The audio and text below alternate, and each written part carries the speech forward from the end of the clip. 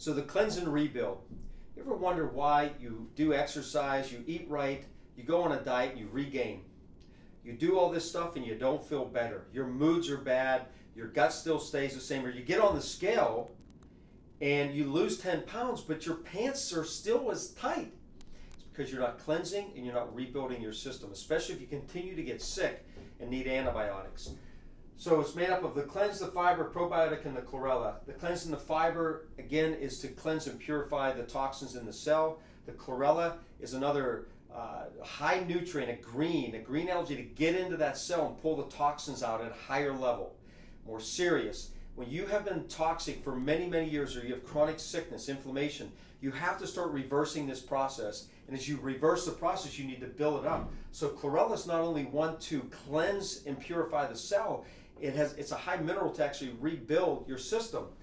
Probiotics are used to rebuild the gut bacteria. Ours has 400 billion microorganisms. What happens is if you take an antibiotic can wipe out your gut bacteria for up to 12 months. You're done for 12 months. And if your immune system is affected, which it will be, you continue to get sick, you may need another antibiotic. So antibiotics are great in a crisis situation. I remember I got an infection on my elbow and it swelled up and it was going down my arm. I could have lost my arm. I needed an antibiotic to kill the bacteria infection. It was amazing. But I need to rebuild my gut bacteria so I don't get sick again. And one antibiotic can wipe it out for 12 months. So your gut is made up of 100 trillion microorganisms, 400 different species. 60 to 80% of your immune system is in the gut. So you need to have healthy gut bacteria. 90% of the neurotransmitters, the chemicals that affect mood, this is serotonin, or in the gut. If you have an unhealthy gut, you have an unhealthy body, you continue to gain weight, and you continue to get sick. So if you're in this unhealthy situation, you have to build this up so you have health again. When you're in this state, constipation, IBS, chronic sickness, sinus trouble all the time. That's what I experienced when I was a kid. I had horrible gut and I had horrible sinuses. I didn't know they worked together. I used nasal sprays every day. I took allergy shots. I never got better until I restored my health.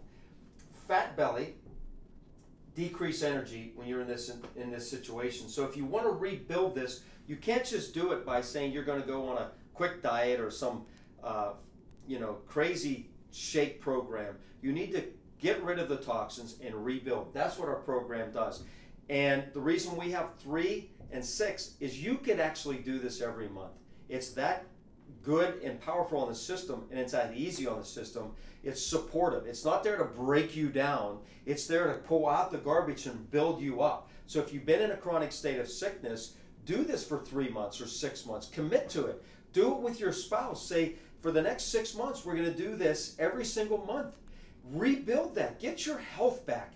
You'll never regret it when you go over and above your activity, your action. You'll never regret it, because when you regain your health, the number one asset we have is our health.